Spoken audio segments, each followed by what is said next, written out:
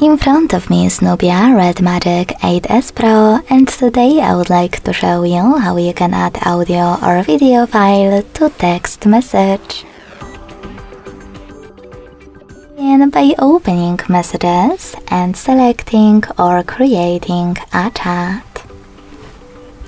Now select this plus at the bottom left corner, and to add an audio file, hit Files. Now you can look for your file by tapping on Audio at the top, selecting one of those apps, or clicking on those three lines at the top left corner to access one of those sources. Wherever you decided when you finished, just hold your file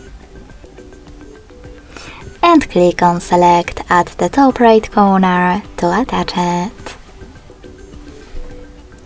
To add a video one, select Gallery section instead of Files. Then, if your video is recent, scroll down and look for it over here. When you find it, click on it.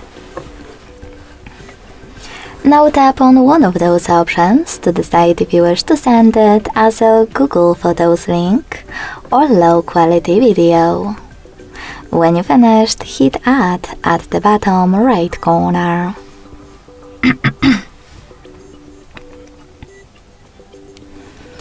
If you want to, you can also select folders and look for your video the same way as an audio file by tapping on, in this case, Videos, selecting one of those apps, or tapping on one of those sources at the top left corner. Then just hold your video and hit Select at the top right corner.